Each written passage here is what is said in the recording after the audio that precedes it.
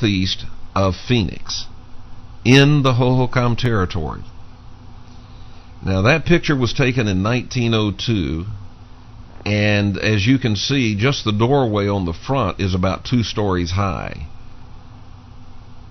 This is made, as are many of the structures that I'm going to show you, out of what is called caliche. Caliche is a very hard clay that you can bake into bricks very easily. Actually, you can sun bake it into bricks.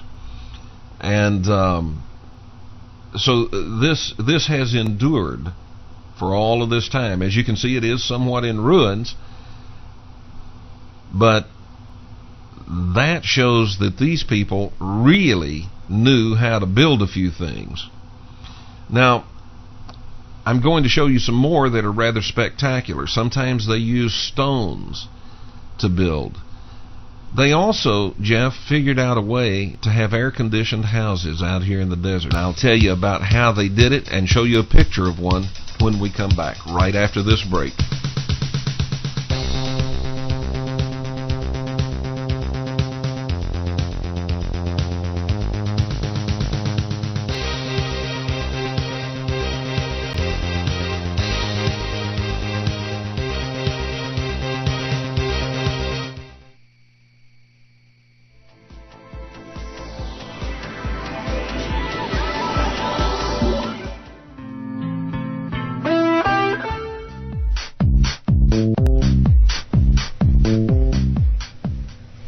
All right, welcome back to the Kevin Smith Show. We're talking with Jeff Woolwine. Jeff, just before we went to break, I said you probably know about this, but nobody's ever just put it in those terms for you.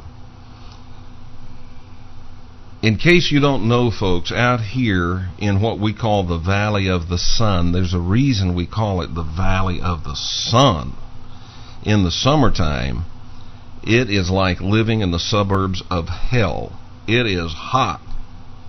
Now, it doesn't get really cold normally in the wintertime.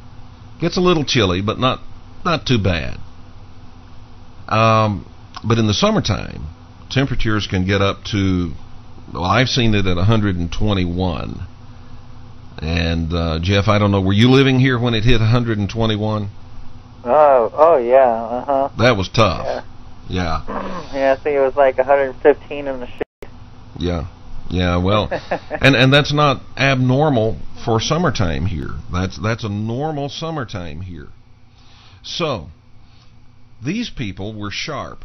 They were really smart. They built their houses in a construction that today we're calling them pit houses.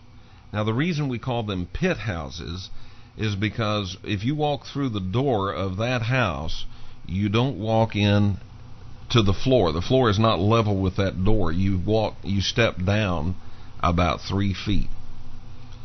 So that house is about 3 feet into the ground. The floor is. In the very top of that house, and this is a reconstructed pit house. It's made of adobe. In the very top, in the center of that, there's a hole. Now, the larger pit houses sometimes had 2 holes in the top. One was like an escape hatch. You could come in and out, and they had steps. The other one is for the smoke from the fire that they use for cooking and in the winter for heat. Inside of this pit house, if you open that door and allow the air to flow through that door and out that exhaust vent, if you will, in the top of it, the internal temperature of that house will stay below, generally speaking, below 95 degrees. Now you may think, oh well, that's still hot. Well, Jeff, I think you can attest to this. If you're out here and it's 121 degrees and you can get into some place that's 95, it feels mighty cool. Yeah, it does. Yeah. And so they had devised this way of building houses, and they built them in communities. The community, there would be all of the houses in the community would be constructed like this. around a central courtyard. And then they would have a large communal oven for cooking meat and bread. Very often, a communal well for fresh water, or a cistern. And they had a ball court. They played ball. I don't know exactly what kind, but they had a ball court for sports. Now, these would be in the villages. But this is certainly not the only type of construction they had. However, you've seen this before, haven't you? This looks familiar to you, doesn't it, folks? Because you've seen it in Star Wars. This is Luke Skywalker's village in Star Wars. It's actually in Tunisia, and what they did is built pit houses. Those are constructed in the same fashion as the Hohokam. By the way, you know, Jeff, I told where Hohokam comes from. It comes from the Pima language. I did a little study on that and found out that the Pima language, the Akimel O'odham language, is a dialect of Uto-Aztec. And that can play a role in what we're discussing here tonight. We'll talk about it. But tell us what Hohokam means.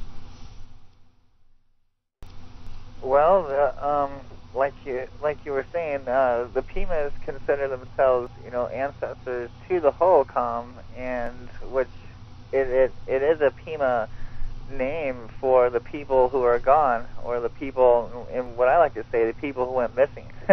Yeah. Because they simply just vanished off the earth. If they simply moved somewhere, we could follow to where they went to, but it seems that they just left all of their belongings and disappeared. Right. Yeah. Now, this next picture I'm going to show you, folks, really doesn't fit this. It's just something I thought was really interesting. This is off of the NASA JPL website, and it looks eerily familiar, doesn't it? It looks like a pit house made of stone instead of adobe. And that photograph you're looking at is straight off JPL NASA website. Has nothing to do with our discussion here this evening. But I do want folks to understand that these were very sophisticated people. Sometimes they built into pit houses, and sometimes they simply dug back into the crest of a hill, as we see in this picture.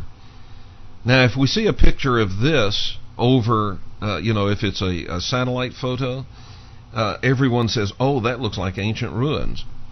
Now, if you see a picture that looks like this and it's from Mars, they say, "Oh, that's geological. That's just some geological formations. It just happens. It's an optical illusion." Well, okay. And I've got some beachfront property to sell you in Phoenix too. Okay. Now, here are two examples. You looked at these today, Jeff, of some really sophisticated Hohokam buildings. Now, these buildings are built back into the opening of a cave in the side of a cliff. They're massive, absolutely massive. And I'm going to show two of these because, and there's a reason for that. The reason, and I'll tell you the reason before I do it, the reason is that I want you to see both the caliche clay construction, that's what you're looking at now, and here's one that is made of stone bricks.